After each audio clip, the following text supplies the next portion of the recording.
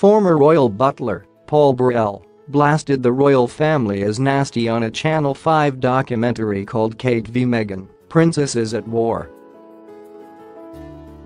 He also defended the Duchess amid accusations of her being a diva and feuding with Kate, Duchess of Cambridge.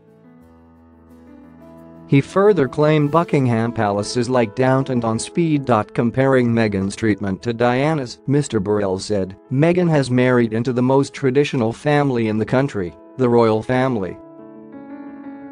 How is she going to cope? Princess Diana was brought up in a house that was as big as Buckingham Palace, and even she was lost."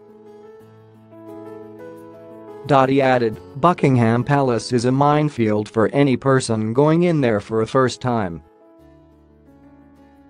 Who would want to be part of that family?" Mr. Burrell claimed, when Diana went to Buckingham Palace there were pitfalls, and she found it difficult to adjust as people were not nice to her.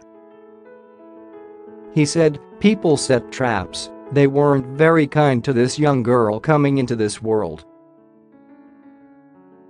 The documentary focused on the alleged royal rift between the wives of Prince William and Prince Harry.